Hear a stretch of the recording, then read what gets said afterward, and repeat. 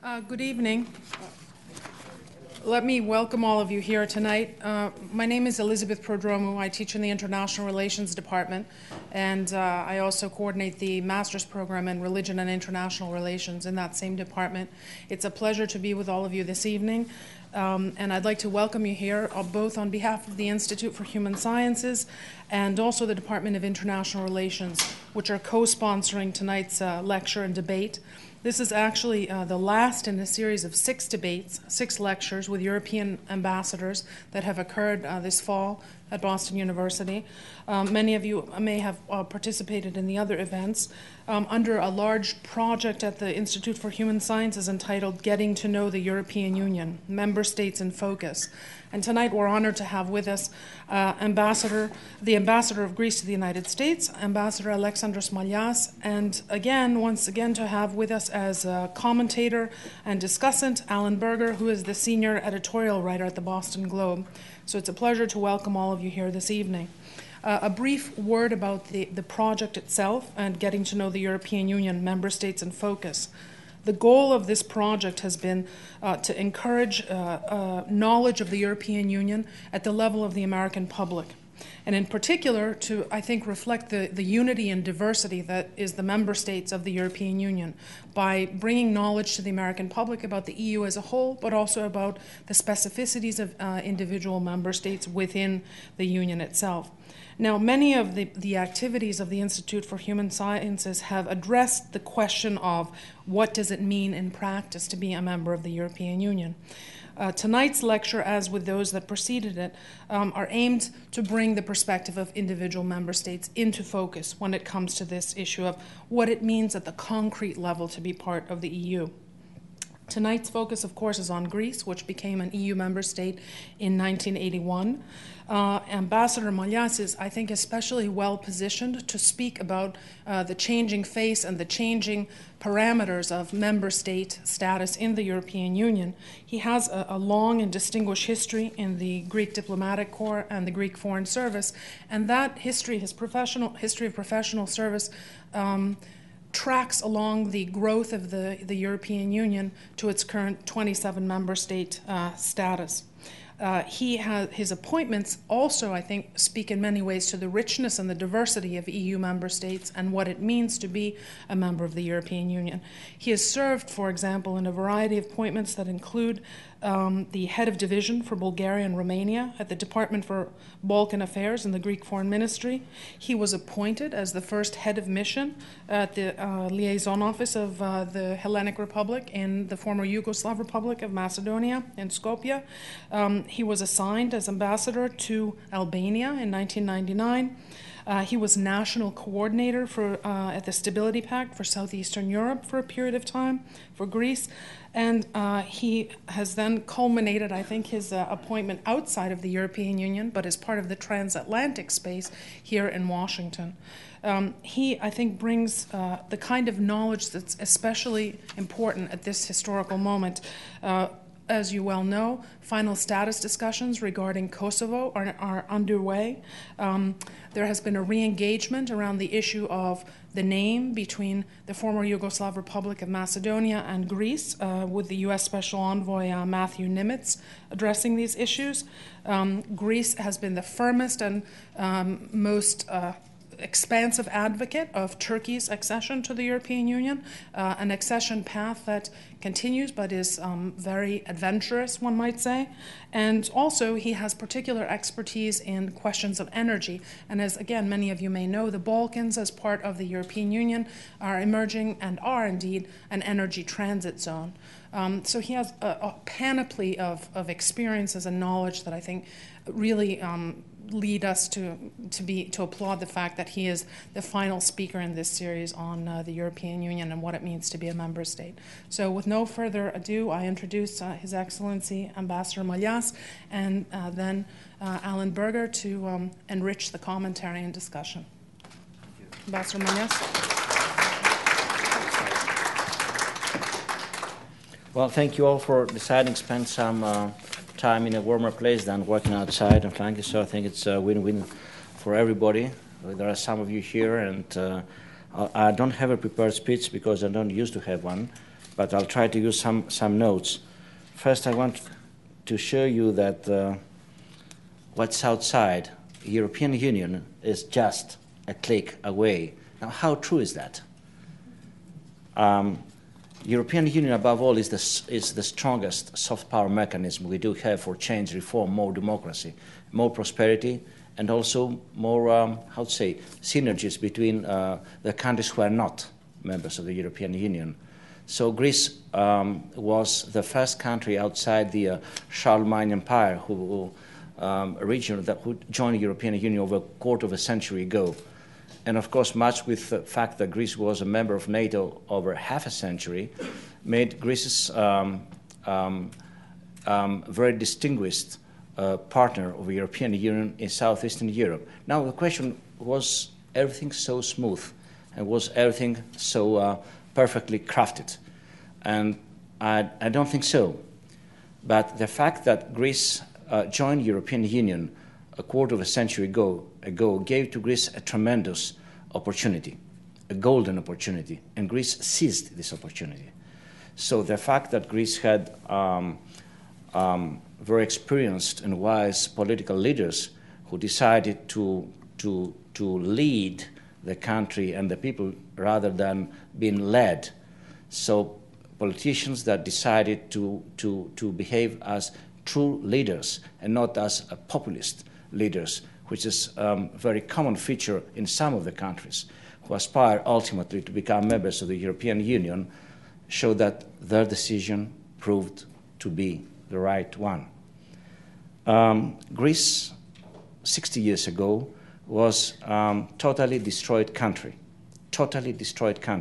following the Second World War, a very hard occupation by 3 countries, and later an equally bloody civil war. So the takeoff of Greece and the reconstruction of Greece started with the end of the civil war in the early 50s. 50 years later, Greece is, above all, a success story. And it's the most successful story of the European Union in Southeastern Europe and beyond. But Greece is also, I know that Greeks have a word for it, which is thavma, but it's an economic miracle. Right now, this year, Greece's GDP growth is 4.1%, which is the best and highest GDP growth within the Eurozone. The deficit was reduced from 7.8% in 2004 down to 2.8% in 2007.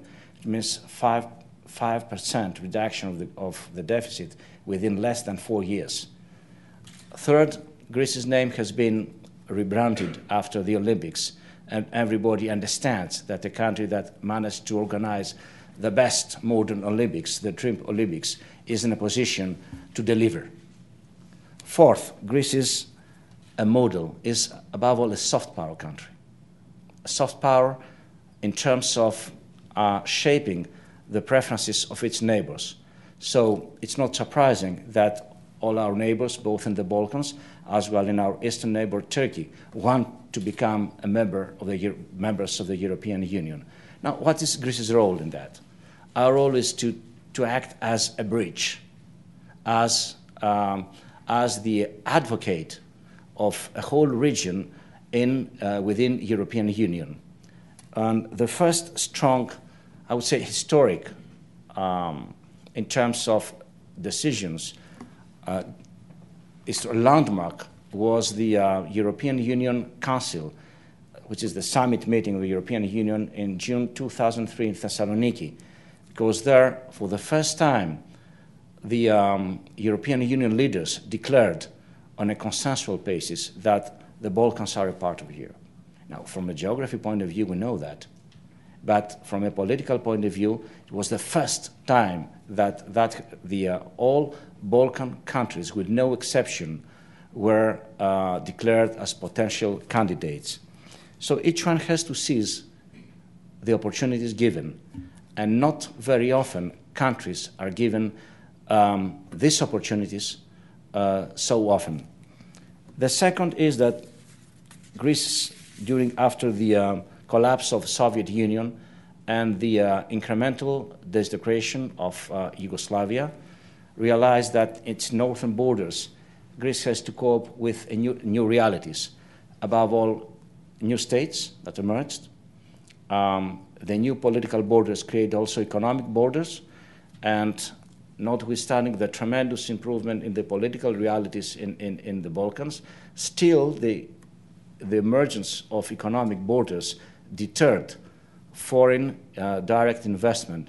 So one of Greece's primary strategic goals was to try to shape a new market, some kind of free market, customs-free market in the northern borders. So that makes us today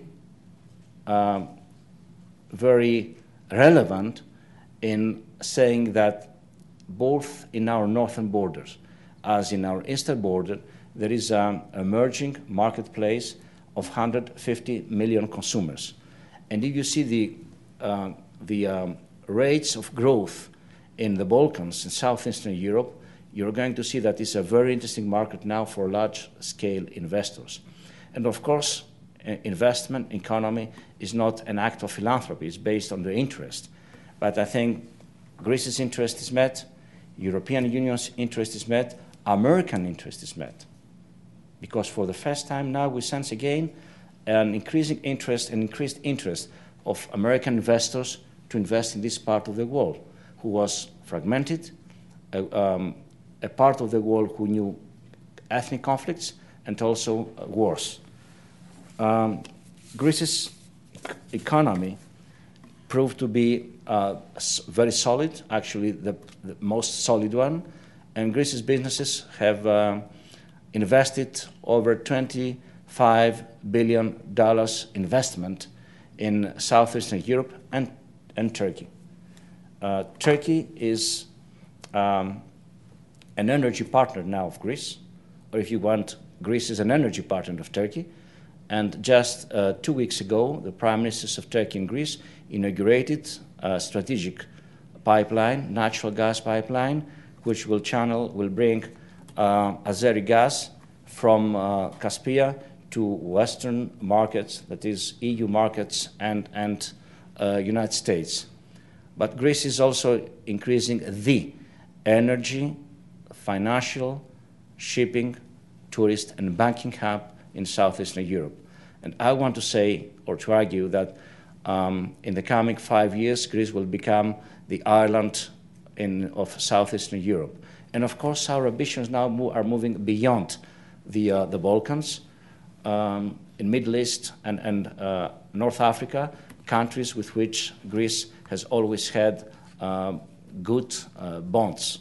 So it's not surprising to anybody that Greece was present in the Annapolis conference as Greece such. And our policies have been always soft power policies, so very palatable. In terms of energy, from 2008 to 2010, 3 pipelines will cross Greece's territory. The first is the TGI, as I told you, natural gas pipeline, Turkey, Greece, Italy. The second is crossing the territory of 2 NATO and EU members, Bulgaria and Greece. We're going to get Russian crude oil, but not just Russian crude oil, Kazakh also crude oil, from the Black Sea to the Aegean Archipelago and the Mediterranean Sea. This is going to be the shortest pipeline, roughly 200 miles, from the Bulgarian port of Burgas to the Greek port of Alexandroupolis. And this is a green pipeline, which is very much environmentally safe. The third pipeline is under discussion. It's again an extension of the South Stream natural gas pipeline. So we want to diversify our sources of energy, trying to get both Azeri and gas, but also Russian gas. And above all, Greece's policies is based on energy policies, is based on the principle of dependence or interdependence. From economic view, I think the right approach is interdependence. The second is diversification of sources. diversification of lanes, of routes of energy, but the biggest strategic asset of Greece is not the land, is the sea.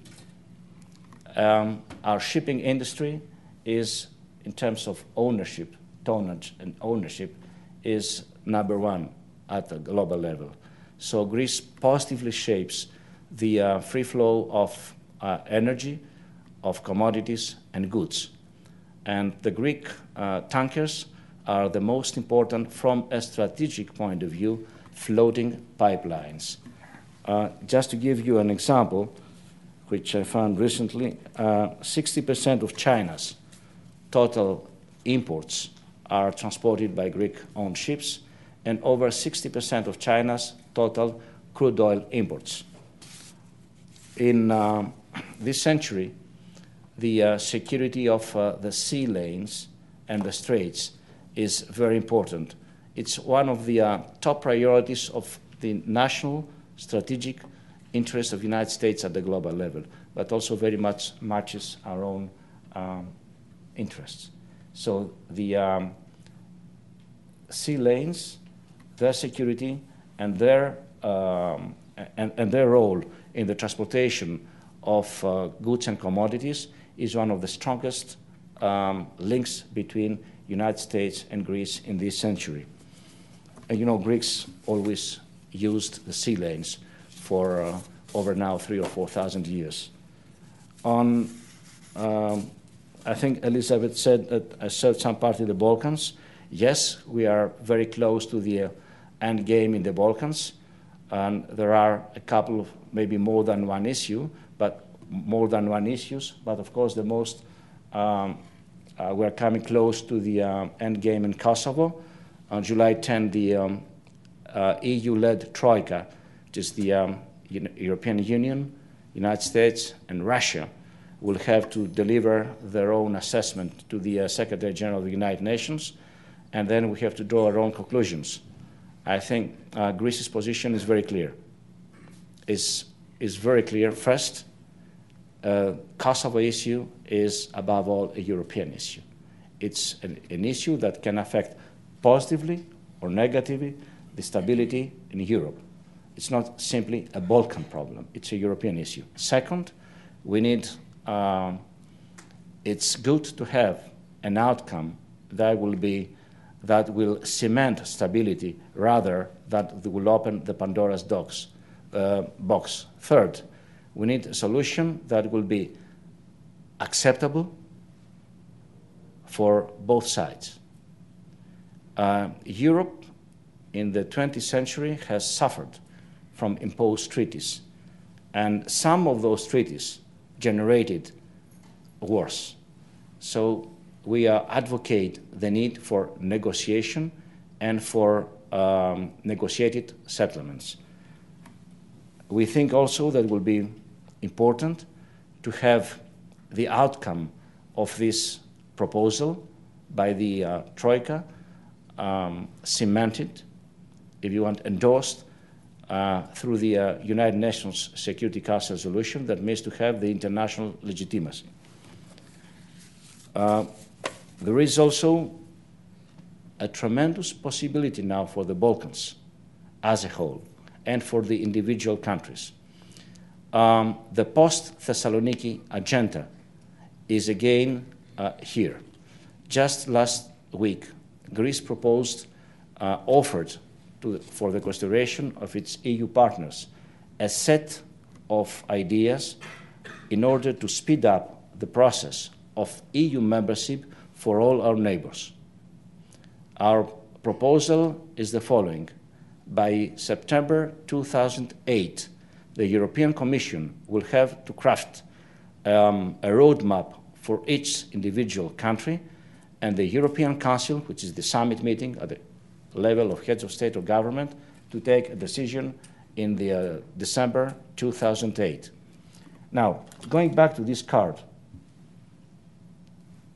the European Union is just a click away. This is true under specific criteria and conditions. And these conditions are the following. First, those who aspire to become members of the European Union have to play by the book, have to accept the rules that all the members of the European Union have. Good neighborly relations. We cannot have a country, for example, in NATO or in European Union who adopts 19th century irredentist or hostile policies. You need countries who will become reliable partners for NATO and reliable members of the European Union. Second, you need to have the Copenhagen criteria fulfilled. We must have religious and fundamental minority freedoms. If the political leaders in our neighborhood understand the importance of being a member of the European Union, they can find their own countries, after many years, becoming success stories, as Greece was a success story itself. I want also to touch upon a question related to immigration. It's a huge problem, issue for the United States and for Europe. But Greece's population was increased by 10% in real terms within 10 years. And I think there is no precedent, neither in Europe nor elsewhere, to have such a real increase of your own population, of the population of any country in just 10 years. Most of the immigrants who came to Greece are originating from our neighbors, Albania, Bulgaria, Romania, but also from other countries beyond, far from our borders. This is a tremendous asset for Greece. This is a tremendous asset because our society proved that it's a very open, it's inclusive, and has the force to assimilate foreign communities who emigrated to Greece. In terms of soft power product, I think this century, we are witnessing a return of some of the fundamental ideas of the classics.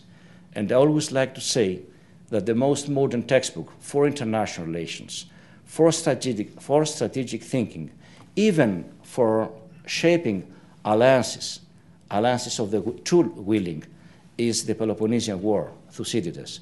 So it's not surprising to me that wherever I travel in the United States, I see more and more involvement of the students studying classics. And I think this is a great thing because this is a century where the science will make tremendous improvements, but also this is a century where the right proportion, maybe the measure and the symmetry are missing. I prefer to put a full stop here and take your questions because for me this is the most important part of that. Thank you.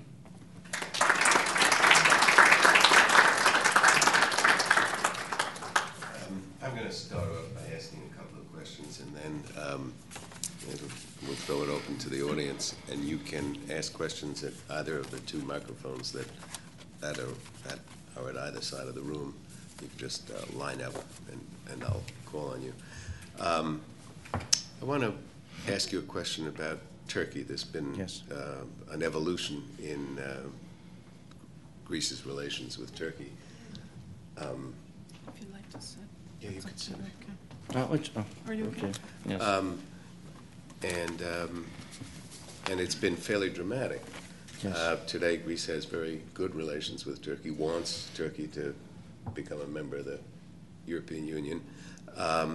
But there are governments in both France and Germany that are openly hesitant or very much against Turkey becoming a full member. Is Greece trying to persuade those governments to change their stance, and does it have a chance to do that? Thank you, Lynn. I think, above all, we try to convince Turkey. you are right in saying that Greece is the most generally the country of the European Union that's genuinely interested in engaging Turkey in the membership process. Above all, this is in our interest. We think it's in Turkey's interest, and I think that it's also in the European Union's interest. So it's, in the long term, it's a win-win process. And I think it's important for the European Union as such to keep the door open. Turkey has to deliver. The Turkish government has made some important reforms in the terms of economy, which are undeniable, and our investors take advantage also out of this, because there is now important Greek investment in Turkey. I think that Turkey has to deliver more on the issue of fundamental religious freedoms. For example, the question of the ecumenical patriarchate. The ecumenical patriarchate is not a Greek-Turkish issue. It's the symbol of religion of over 300 million of Christian Orthodox throughout the world, including millions of Americans of Greek or not Greek descent. And it would be extremely helpful for Turkey to understand that it is a very strong asset for Turkey's membership. It's not a liability. On France, primarily, and Germany, we do not think that this special membership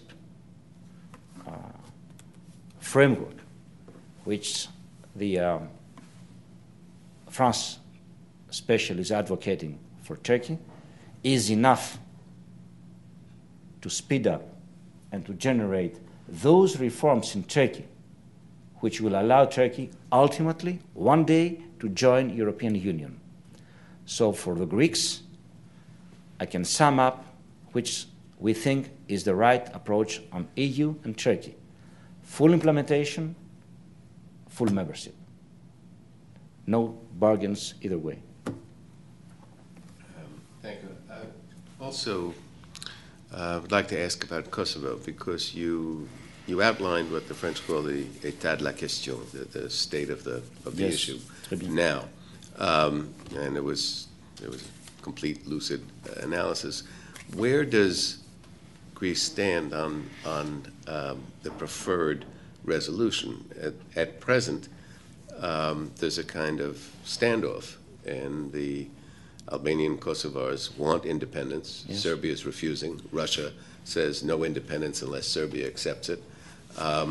And it's certainly not clear to me how this is going to be resolved. What is from the Yes. point of view of Greece, what's the preferred solution? It's a pity we don't have a map here, because I would show you that the distance between Greek border and Kosovo, as well as Serbian border, is less than 120 miles. So we feel the situation. We know the political, economic actors. We know them because we are working with them and we understand them. I can start reply. I will give you a direct reply, but I know very well what we don't want to see. We don't want to see events out of control.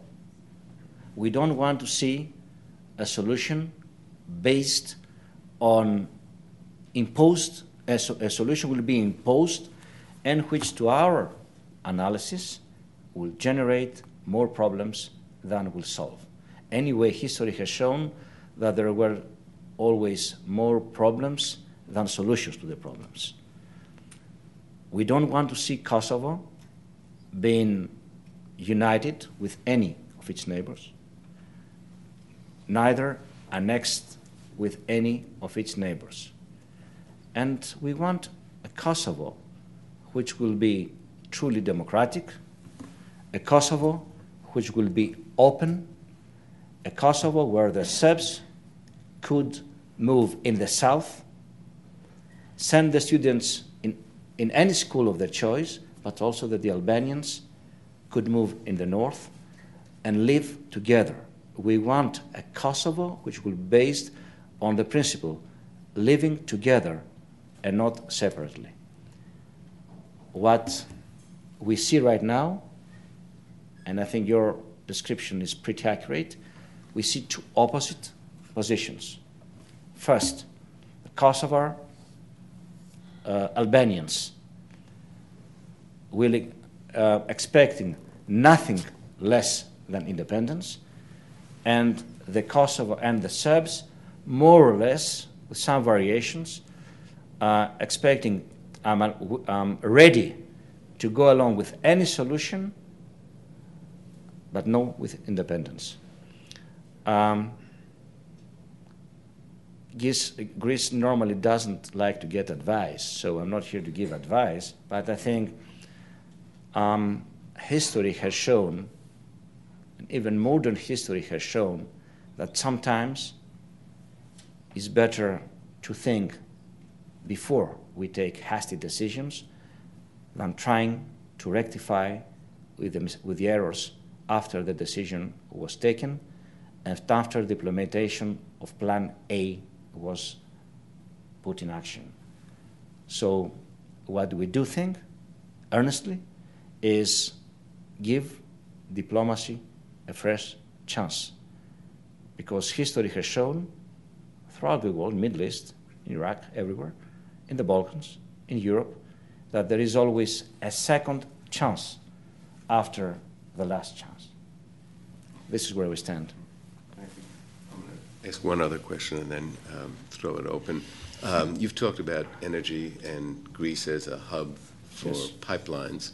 You have one pipeline that comes out of Russia, another that avoids Russia. Yes. This is, I don't know if there's a Greek position on this, but I'm going to ask it anyhow. After former German Chancellor Schröder left office, Yes. he went to work for Gazprom, the state-owned enormous energy conglomerate. It's bothered a lot of people in Germany. It sets a strange precedent, I think, for the European Union and its relationship with Russia, which can have the ability to shut down, close off natural gas supplies. It has done it Yes. with Ukraine and the Baltic region. Do you think that the European Union ought to make rules, such as we have in this country, about what a former head of state does after leaving office, so that the same kind of thing is not replicated? My very frank reply is that I think Chancellor Schröder exactly followed the example of many American politicians. Mm-hmm. They get nice positions after they let the post. So I think there's nothing exceptional in that. Mm-hmm. I think here in the United States it's a common trend. And retired diplomats find fantastic assignments here and there. Why you say so? I think Schröder made this decision, and I think it's not up to me to judge his decision. But I think it's something that's very, very, very, very common in the United States to get in private business. But I understand what is lying behind your question, and I prefer to reply to this part, which you didn't say. It's important for Russia is a very important partner for Europe. We must understand that. It's a very important partner for Greece. The energy consumption in Europe is mostly coming from Russia. What we do want as Europe is Gazprom to modernize its own system, to invest both in terms of extraction but also in terms of the pipelines. And we want the Russian market to be more open to our own companies.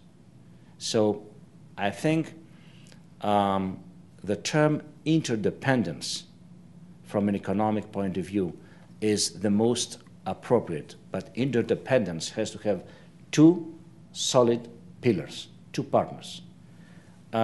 Greece's energy policies have been dictated by the map, by the geography. Look, where is Greece? At the southeastern edge of Europe. Greece was linked by land with the rest of the European Union after a quarter of a century just this year, because Bulgaria and Romania are two good neighbors, joined European Union. So we were cut off during also the Yugoslavian wars. We were cut off from our electricity supply grids. Two of them were in the former Yugoslavia, in Croatia and Bosnia. So we were, before others, we were forced to devise plans to diversify our energy sources. And I'll give you another example, which is not very known. Greece is the only country in Southeastern Europe, in this part of the world, who does have over now 10 years liquefied natural gas storage and processing facilities on the basis of a long-term agreement with Algeria. And the Greek fleet, as explained earlier, is a global strategic asset. So we thought that it's in our advantage to diversify the sources and the lanes and the routes of energy. At the same time, as European Union is moving towards a common energy policy, we found ourselves very well placed to play, I think, a critical role from the Southeastern Europe. Yes. My name is Lou Urenek, and I'm a professor of journalism here at BU. I'm wondering if I can get you to elaborate a bit on the immigration issue in Greece. Yes. When I visit Greece, I'm struck by the number of immigrants in the nation, black Africans in Athens, and when I go to the Peloponnesus, it seems like it's being rebuilt by Albanians, and actually experiencing a kind of renaissance because of all of that labor. Is it the goal of Greece, which is a homogeneous nation, to assimilate and integrate these immigrants into the society as citizens? I'm wondering that. I'm also wondering what kinds of controls you have at your borders. What I'm probing for here are the kinds of things that Greece has learned in dealing with its immigration problem that might have some relevance to what the Americans are struggling with now. Yes. In 1992, 1993, when this influx of immigration started, we were not ready. Clearly, that's the point. We're not ready. We were not expecting that. It's the first time in our history that we were being through that. Normally, Greece was exporting its own people. United States, 3 million, Australia, Canada, and Northern Europe. So it was the first time in our history that we saw that people were simply crossing our border to survive. So we went through a very difficult period in the early 90s because we didn't have the appropriate legislation and we didn't have the know-how. I think that the Greek society, acted faster and better than the legislative framework. And as I said earlier, it proved to be very open and inclusive. The second is that legislation followed. We tried to deter. When you have a dilemma between survival and between everything from the one side of the border and nothing from the other side of the border, there's no dilemma. People will cross it. So following the failure, which lasted maybe 1 year and a half, of these deterrent policies, which is we increased our border guards, we sent troops to protect the border. These measures failed 15 years ago. Then we devised a plan, and the plan was very simple. Integrate, assimilate, based on the, so far, still, American model of assimilation, individual, based on the right of the individual. And second, we try investing in our neighbors. So it was two-faced, but well, I think, construed policy to invest there. So it's not surprised that Greece is the first investor in Albania. I think this year we're reaching the ceiling of $1 billion investment, $1.4 billion investment in the former Yugoslav Republic of Macedonia. We are number 2 or 3 in Bulgaria, in Romania, number 1 in Serbia. That means that we create jobs. I say it's not philanthropy, it's interest. At the same time, we increase prosperity, and I think Greek investment in the Balkans have generated 200,000 new jobs in an area which is known for its structural cross-border unemployment, Kosovo included. Now, going back to your second part of your question, yes, it is our policy to assimilate foreign immigrants. Yes, they receive free education, no fees, from the primary school up to the university, no fees. And I think so far we have started, with some delay, I must accept, the process of granting citizenship, but based on the application of the individual. I don't think that closing the borders is a successful means for working with your neighbors. And I think, again, the Athenian democracy is very relevant in this century, which is living together and at the same time the concept of difference and diversity. We prefer to live together than living in parallel, as this is the case in some EU countries right now in this century. Thank you. Thank you.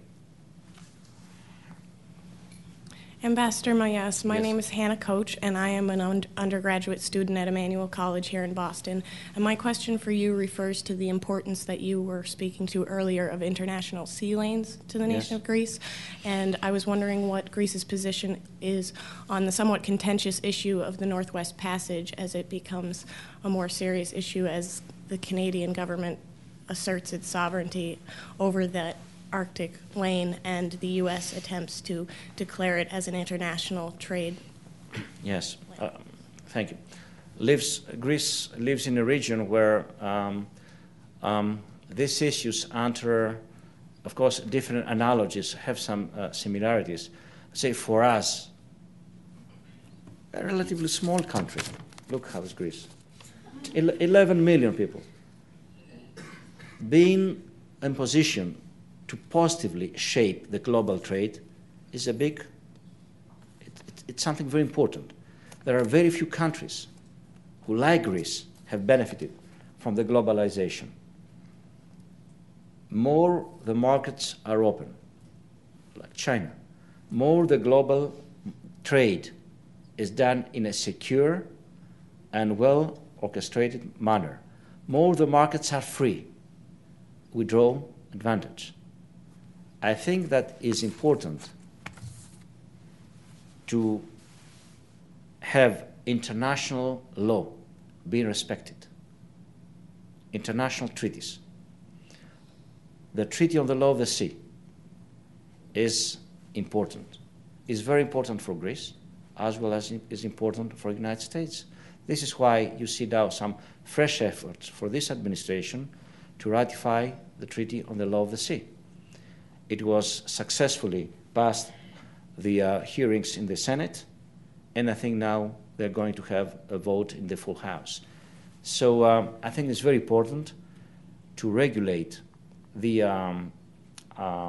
rights on the basis of international law, international treaties. And Greece has always sided with the side of those who respect international law, international conventions, and international treaties, both those who regulate the sea lanes, and the seabed. Thank you. Hello, my name's Athena. I'm a student here at Boston University, and I took a trip to Greece last summer, and there was a lot of things that I was surprised by. I'm an environmental studies major, And I was surprised about how green energy is integrated into the economy and into people's everyday lives.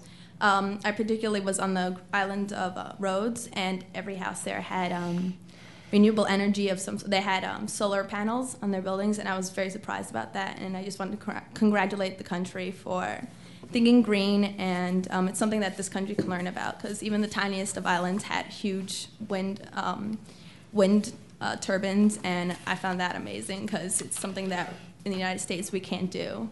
That we see it as something that's not beneficial or that won't work out, and I think Greece could definitely, talk to our government about our problems that we're having with that.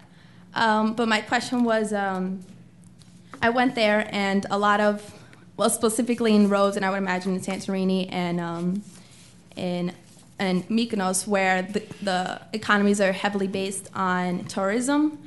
And I was wondering how the Greek government is working with its citizens to make sure that the Greek citizens still get all the benefits that a lot of the tourists are seeing, because they have like water parks and just things like that. And a lot of the citizens can't enjoy those things because they be either working so hard and they can't afford it because of just don't have enough income for it, and so they just sit back and watch tourists enjoy a lot of the great things that Greece has to offer without having the time, money, energy to enjoy it themselves. And I was wondering what the government is doing to help its citizens in terms of that. Well, on the first part of your question, I had to say that we Greeks were not satisfied from our performance as green, as you say. I don't think that we are satisfied. And we would like to see more of this green energy being an important part of our comprehensive consumption pattern in terms of energy. But it's true also that Greece is gifted both from the aeolian energy, which is the wind energy, and the sun.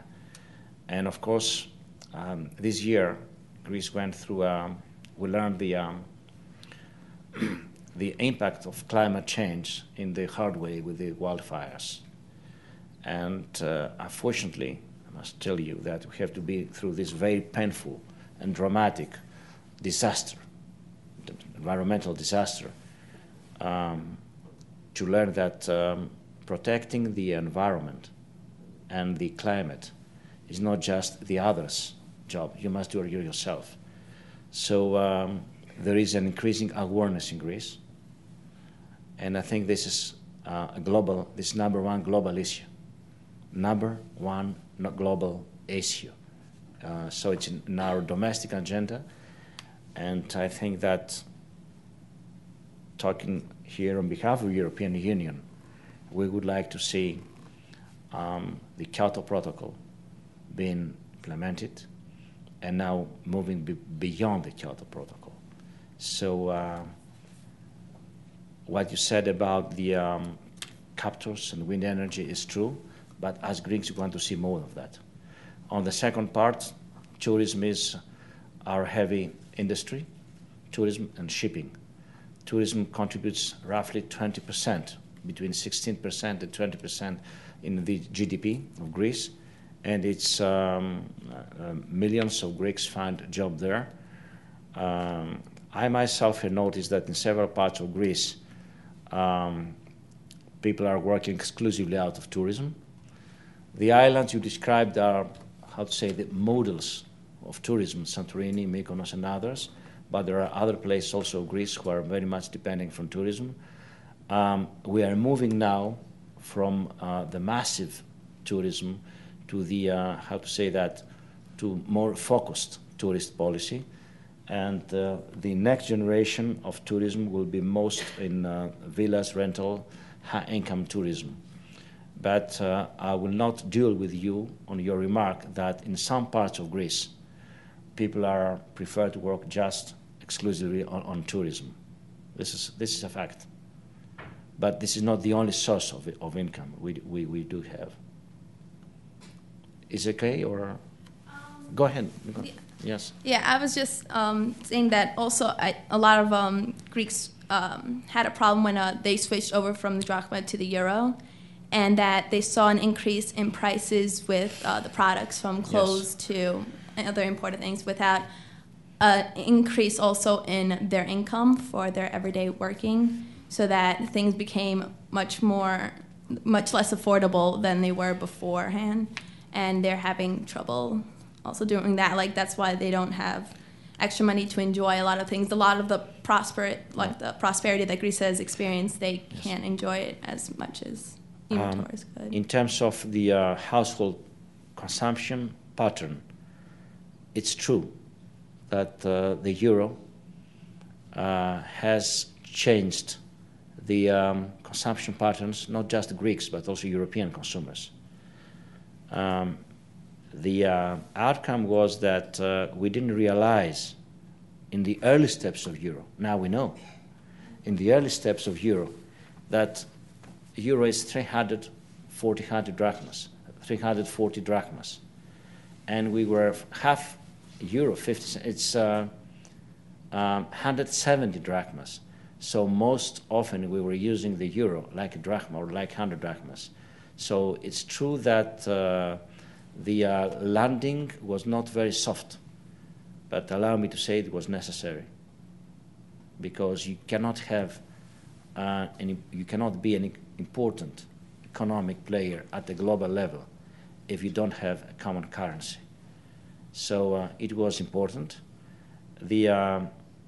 If you see now the consumption pattern, you see that many households are using the plastic money, which is not surprising, because this is the American model of economy.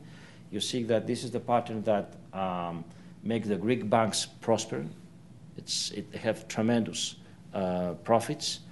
And I think also that it's important that now both the European Central Bank in Frankfurt as well as the national governments, with some delay, I have to accept that, start to make some information campaigns. But I will not agree with the last part of your assessment that the Greeks don't enjoy their life. I think they prefer to enjoy in spending rather than investing. Thank you. Thanks. My name's Sandy Singer. I'm a BU alumni. I have two questions about, well, one is security. If the people, everyone who's a member of the European Union can go from country to country, and everyone who's in Turkey can go to Greece with no security, does that mean that all the Turks can go to all the European countries, or is there some pressure to have some kind of security on the Greece borders to prevent Turks from coming in? And my second question is, I'm wondering if the difficulties, the democracy difficulties and stuff that are existing in Turkey are generational. I mean, you have the internet. Is the next generation, the college kids of Turkey, going to be just like everybody else in Europe by the time they get to be adults? Well, yes, on the first point, there are already millions of Turks in Europe as migrant workers, as guest workers in Germany, and most of them have also the German citizenship. So I think there are in Germany, in France, in Netherlands, in Belgium, in Sweden. So they are already there. In Austria. Surprising, there are no Turks as workers in Greece, but there are thousands and thousands of tourists, as well as there are many Greek tourists visiting Turkey, which is a very positive indication. Turks are crossing Greece because we have very modern now a network of highways to go to Europe through Italy. So one of the most the route they use to go back to their jobs in Europe is through Greece. The Greek borders are the borders of the European Union. So you understand that we need to have controls. And a country that has 3,000 islands and islets has to have important controls throughout its own territory. I want to make a point. Greece and Turkey signed a few years ago a so-called readmission agreement. We would like to see Turkey display a higher degree of commitment in respect of this agreement and to seal its own borders, not to allowing economic refugees or other kind of people crossing Turkey simply to go to European Union. And we are working with Turkey, and this is one of the of core issues right now, and discussions between European Union and Turkey. So security is very important for us. We are a country that 20% of its income is depending of tourism, and we learned that also story through the hard way decades ago. So we are forced and willing to display a high degree of security controls in our borders. That's my plan. And the second question is to whether the difficulties with Turkey right now, the democracy difficulties of the leadership of Turkey, is that a generational thing? Will their children who have access to the internet and access to the rest of the world be like the rest of the world, and these problems are going to go away because the young people are all going to be modern? I think the internet is, I think you have the answer. The internet is democracy in your house, is the news in your desk. Internet is the best way to communicate. So people cannot simply hide the reality. But Greece is working very closely, both with the government of Turkey, but also with the civil society. So And now I give a direct reply to your question. We want to show to Turkey that there is a very, fast track for Turkey's membership to the European Union, which is to deliver, to implement the conditions Turkey has willingly undertaken. Moving from civil society, for example, I want to go back to the religious freedoms, the ecumenical patriarchate, the need for Turkey to withdraw 40,000 occupation troops from Cyprus. That's an anomaly. That's an anomaly at a European level. It's not an anomaly because Greece says so. You cannot have a member of the European Union who has 40,000 occupation troops on the territory of a member of a country who is already a member of the European Union. So Turkey has to work. No, but what I'm wondering about is there, for example, in Cuba, we know there's Castro. When Castro gets old, well, he's old, but when he gets older and dies, there's going to be a new generation. Is the same kind of issue exist in Turkey? Well, I think, thanks God, Turkey has very young and talented leaders. So I'm rather optimistic, yes. Yes. Hello, Ambassador. My name is Jason George, and I'm an undergraduate student at BU. And my question's regarding Turkey as well, but I was thinking back to an article I read in October on BBC, which was about the Kurdish uprising in eastern Turkey at the borders. And I was wondering what the Greek stance is on Kurdish self-determination, if any, and if, the Greek and Turkish the close relationship that you have, do you believe that the Kurdish instability, would that lead to a delay in Turkey joining the EU, or would it have any effect? What is your opinion on that? I think, above all, Greece's an axiomatic position of the European Union, Greece included, is the respect of international borders. So that's something that is fundamental. Respect for international borders, the inviolability of borders. And that stands for Turkey. I would have hoped that stands for Cyprus, which is not the case. This stands also for Iraq. So I think I said earlier that Turkey has to deliver more in terms of minority rights, religious rights. At the same time, we understand that there are some problems, important problems right now between Turkey and Iraq, and United States also is involved in this tripartite dialogue. So there's not one Kurdish question. There is more than one Kurdish issues. One is domestic in Turkey. I think 30% of Turkey's population are of Kurdish origin, and many in the new parliament, following the July elections, there are MPs of Kurdish affiliation. I think that it will be very helpful, above all for Turkey, to seize this EU membership process and to take those measures who will allow Turkey ultimately to become a member of the European Union. I always want to reply through the European Union because that helped many members, today's members of the European Union, to cope with problems they had. So I think it's the strongest catalyst that exists. It matters. That's my reply. Thank you. Yes. I wondered if I could ask a bit more about the Kosovo issue. Yes. It seems to me that EU discussions about the final status of Kosovo tend to be framed by looking to the past rather than examining the present and thinking about the future. And by that I mean that the discussion is oftentimes couched in terms of former Serbian aggression against Albanian Kosovars and then responses by Kosovar Albanians to Serbs currently in Serbia, rather than looking at issues that we associate with stability and sovereignty. If we think about, for example, the fact that democracies are rule of law societies with accountable leaderships and functioning institutions, or EU-style economies are those which are based on legal rather than illegal activities.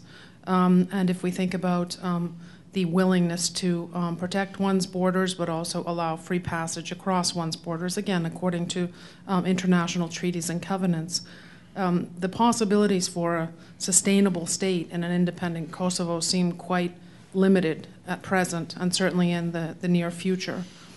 Given the challenges then that a sustainable Kosovo, independent Kosovo would face, what accounts for the lack, or at least the apparent lack, of public discussion around these issues of state capacity when it comes to a final status solution on the Kosovo issue? No, there's more than one question, let's have it.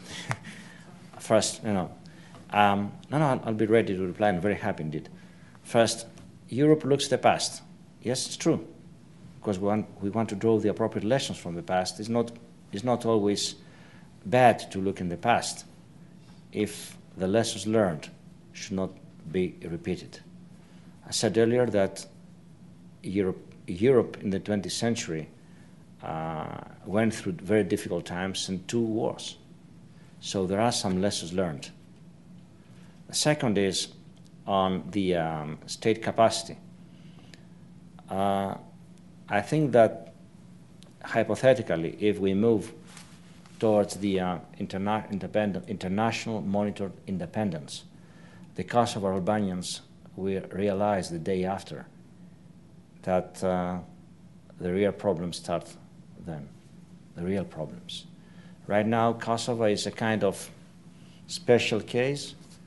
It's a UN protectorate under ANMIC. 1244 puts Kosovo within the sovereignty of Serbia. Actually, Serbia and Montenegro, the FRY. Kosovo does have the resources. For example, it's very rich in lignite and has the largest quantities of lignite in southeastern Europe, and the finest quality in terms of thermic performance. Now, there are some very specific terms to qualify the thermic delivery of lignite. But of course, lignite is not a source of energy that I'd recommend for Boston, for example. So if it's not good for Boston, why should it be good for the Balkans? The second is we want to see the day after an entity that could be in good terms with all its neighbors, but above all will not be the source of troubles. This is why, again, we do believe that Europe has to come with fresh diplomatic effort, as well right now, to engage Serbia in the fast track of European membership process.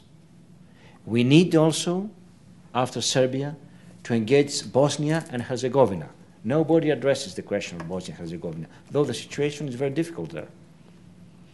There is only one way to lead Bosnia and Herzegovina into the reforms who are necessary and the adaptations who are necessary, and this is through the European Union.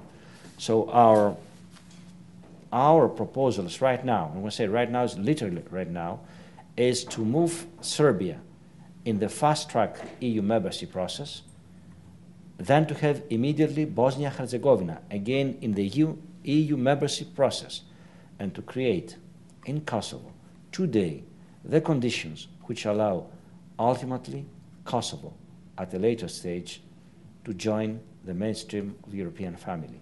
Today, simply, this is not possible. Whoever has been traveling in Kosovo right now is going to see in Dečani, the monastery. You cannot go in the monastery. You have to enter some Italian troops who will lead you in a safe way there. Natan Sharansky wrote, I think, a very well-known book, which is The Case for Democracy.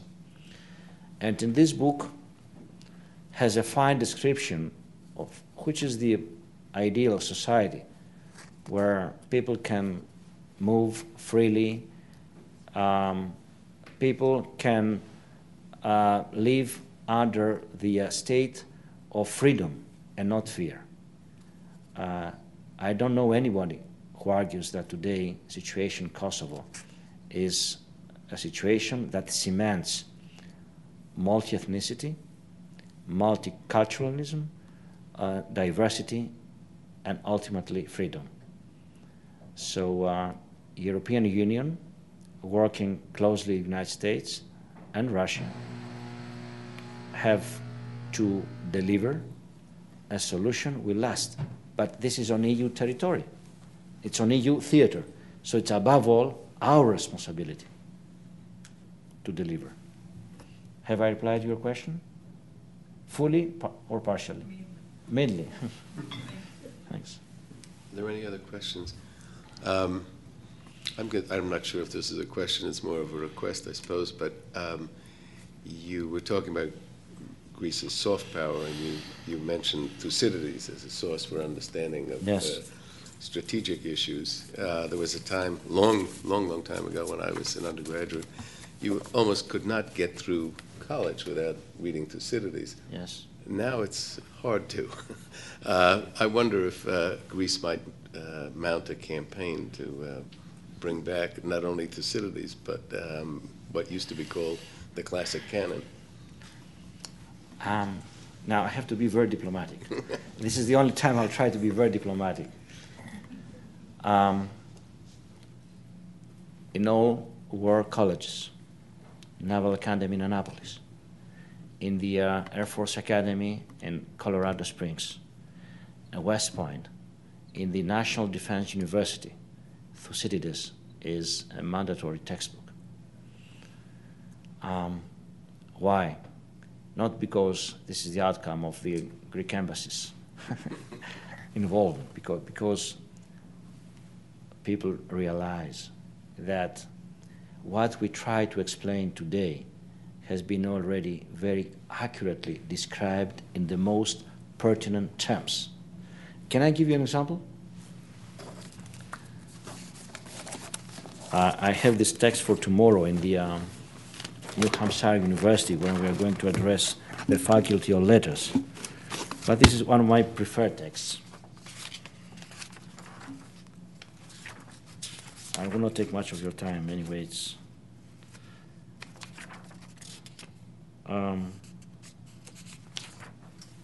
coalitions. A big country which uses its might can shape viable alliance and coalitions, or it's better to use soft power. Look what Thucydides is saying, but also in Socrates in his speech on peace, Peri Irinis. we must be willing to treat our allies as we would our friends, and not to grant them things only in words, and not exercise our leadership as masters, but as helpers. It's not Mallias, it's Socrates. From Thucydides now. So we shall not lack allies to help us, but shall find many ready and willing to join their forces to our own coalition of the willing. For what city or what men will not be eager to share our friendship and our lands when they see that we are at once the most just and the most powerful of peoples? Thucydides and Socrates on how to prepare a political and military expedition, how to conquer a country. And we can draw some parallelisms. If we undertake the war, we would, by hastening its commencement, only delay its conclusions. I think it's a very relevant. Another one. In practice, we always base our preparations against an enemy on the assumption that his plans are sound. Indeed, it's right to rest our hopes not on a belief in his blunders, but on the soundness of our provisions. Very pertinent in time. We must not rest our hopes of safety upon the blunders of our enemies, but upon our own management of affairs and upon our own judgment. For the good fortune which results to us from their stupidity might perhaps cease or change to the opposite. And others and others. I think that it's in the United States that we see a tremendous return of the classics as a modern means of understanding what's happening and a modern means to remedy with what is not going well. So it's not also surprising that wherever you're going in the campuses, the fraternities are self-named the Greeks. And the United States has tremendous partners and allies throughout the world. But there is only with one culture, one country that would like to identify themselves is the Greeks. It's different to represent Greece, but it's what those who are in the fraternities identify themselves as being. Also in the United States, the classics, and have been at the origin in this century of very important political movements, in Washington at least. Thank you very much. Thank you.